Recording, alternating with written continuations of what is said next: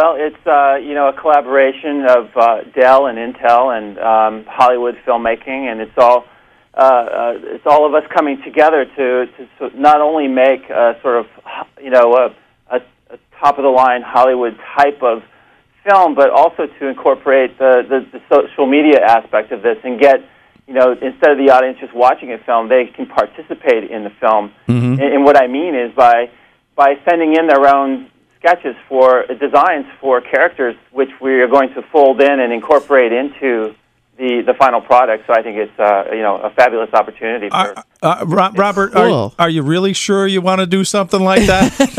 Well, you know what? I am, because part of why I started to create was I was just as a little kid, fascinated with art and learning how to draw and all that stuff. And if I had that opportunity back then, I would have thought it was an amazing thing. But I think, for me personally, I love the idea of taking, somebody's, somebody just random, their idea, their creativity, and turning that into something, really rendered at a Hollywood-type level. Now, Robert, you are a 2-time Oscar winner and director of Maleficent, if people don't realize. I mean, that's got to be kind of thrilling for people to even imagine. Are you going to actually look at these sketches? I've been looking at them, and there's some really great stuff. And I will, we have a team of people that go through, because there's thousands of them.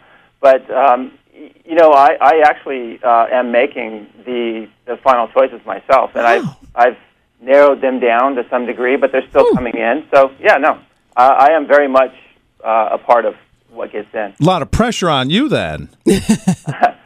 When hasn't there been? Exactly. I know. I looked at your bio, and you've just been involved with everything. So I think this will be easy compared to other things. So you were director you directed Angelina Jolie. Yep. Was that pressure? I mean, was she difficult? Please tell us she was. No, she was actually really great. I know, everybody always says that. Nobody ever wants to say, "Oh, the worst experience of my life with Angelina." She's fabulous. You know what? If, the truth be told, it was a great experience with her, and a very collaborative effort. Well, What Lives Inside, to me, seems to be on the cutting edge of what's going on. I haven't heard of someone doing this before. And is this where TV or filmmaking is leading, do you think? I think it's probably a new trend and could catch on. This particular project will premiere on Hulu and in a 4-segmented piece. And I think that there's room for lots of different ways to sort of create storytelling, and this is just another way, and a unique way, and it has its place. All right, so now if somebody listening wants to get involved in this, how do they go about getting their stuff to you? Well, first of all, go check out. There's a director's video that I did, which is live on whatlivesinside.com for sure, and you can find out all the information there. Anybody who wants to send in a sketch or wants to participate in any way, they should do that.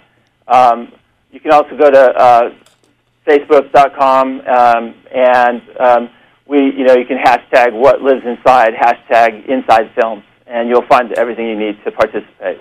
Okay. Great. Robert Stromberg, great talking to you, Robert. Best of luck with the film. Thank you very much. Nice